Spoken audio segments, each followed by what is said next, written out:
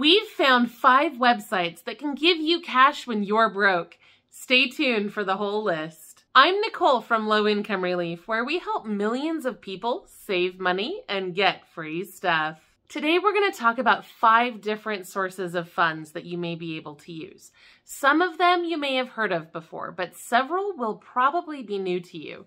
I highly recommend that you save this video to watch later because this is something you're going to want to remember. First, our assistance. If you have last-minute or emergency needs, then you may be able to get help on Reddit from the subreddit Assistance. In the last few days alone, Assistance has been able to help people all over the place with their basic needs. I'd like to share some of their stories real quick so that you can see what this is all about.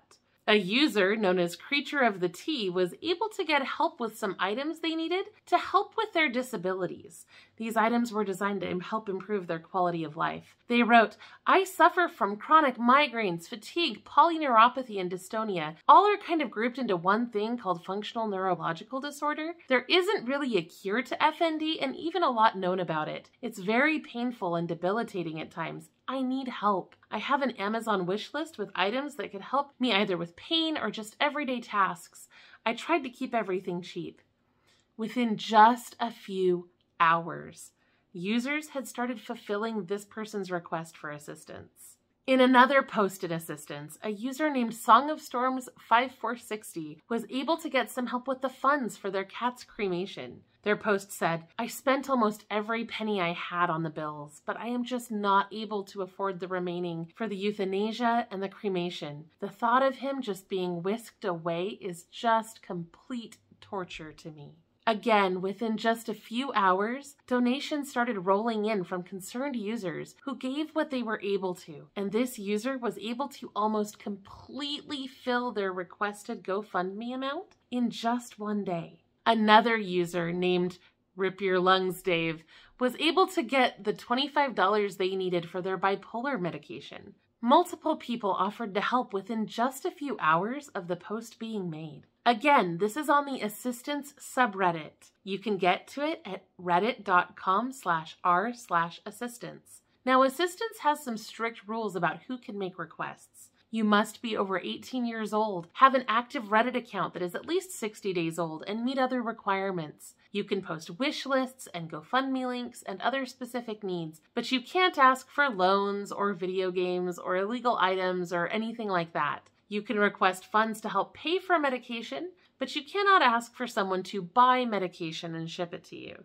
You also cannot ask for a cash transfer or a cash swap, which is when someone sends you a little bit of money and then you send them a little bit of money, because that's often used in counterfeiting and scams, so they don't allow that sort of an exchange either, which is probably also why they don't allow loans. In order to use this service, you will have to review all the terms and conditions on their website and in the subreddit. Just between you and me though, if you have never used Reddit before, I highly recommend that you create an account and start using it today, because many subreddits have rules regarding account age and activity in order for you to make a post. So with Assistance, your account has to be a certain age and have a certain amount of activity, and there are legitimate reasons for this. The people who are offering to help don't want to be scammed. They want to help real people who are in need. The best way to show that you are a real person on Reddit is to have an active account that has been using the system for a while and making comments and participating on the site. So start now so that you can request help when you need it. Second, the subreddit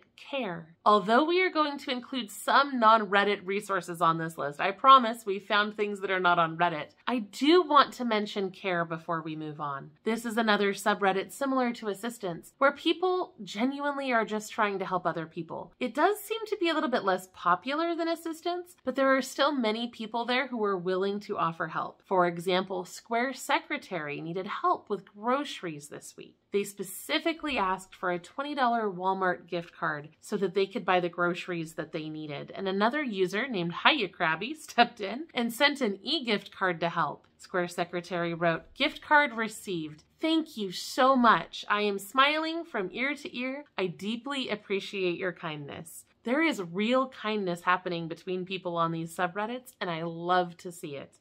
In another post, a user named EelsauceRoll91 from Texas was able to get donations toward the mobility aids they need. Donations from user in our care helped them get 40% of the way to their fundraising goal in less than 2 weeks. Just like an assistance, care also has some user requirements. You must have an active Reddit account that is at least 6 months old and has at least 100 comment karma points.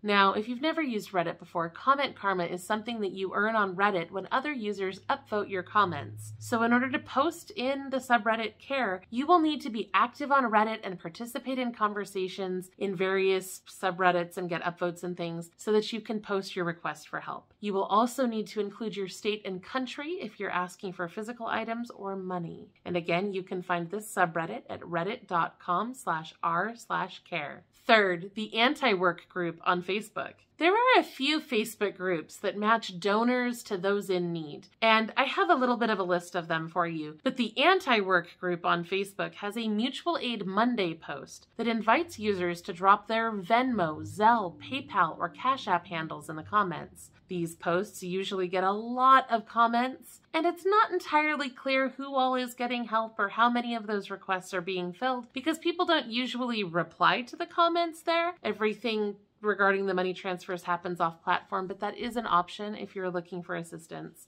There are also other Facebook groups that may be helpful as well, including Real People Helping Cash App and Cash App and PayPal Blessings. Those are two that I found where people are sending money to others who need it. However, before you make your requests in any of these groups, you will need to make sure that you understand their rules and procedures because each group is going to handle this process a little bit differently. You can usually find those rules by reading the group rules before you join or before you submit your first post. You can also find more information in the posts themselves, like in the Anti-Works Monday post, in the pinned announcements, or in the comments below each post. Fourth, ModestNeeds.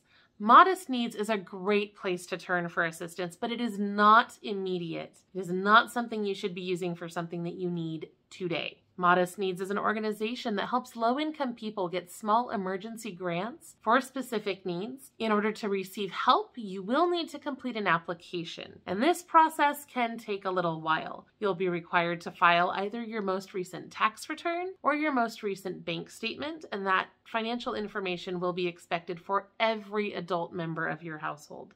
The overall application takes 30 to 45 minutes to complete and includes various questions about your household and your specific needs and the situation that you are requesting assistance with.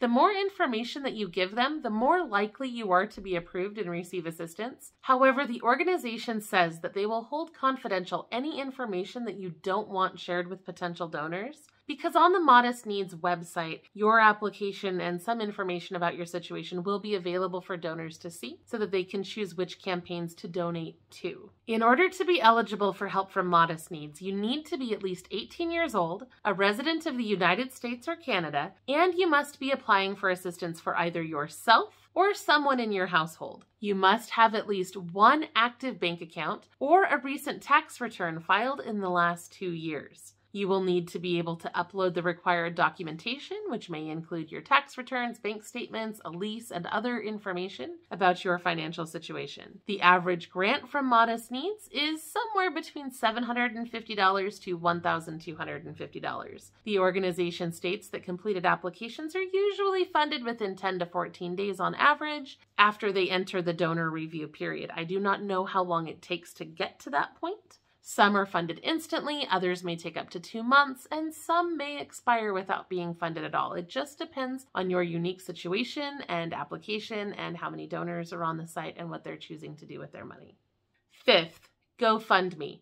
I know a lot of people have really strong feelings about GoFundMe right now, but it's still the world's most popular crowdfunding platform, so I'm still going to mention it here, and I'm sorry if that offends you. Due to its universal brand recognition, it is a lot more trusted by donors than some of the other fundraising and crowdfunding platforms that are out there. People just seem to be more comfortable donating on GoFundMe than they are in other places. If you do create a GoFundMe, one of the biggest challenges is knowing where to post your fundraising link. I know getting the word out can be very difficult, especially when you don't have a lot of friends or a big community to post to. So if you are eligible to participate in some of the subreddits we discussed earlier, you may be able to drop your GoFundMe links in there. We have a list of other GoFundMe tips, tricks, and hacks in another video here on our channel. So if that's something you want to consider, please check that out. I highly recommend it. We spend a lot of time looking into what it takes to be successful on the GoFundMe platform. I hope this video has been helpful to you.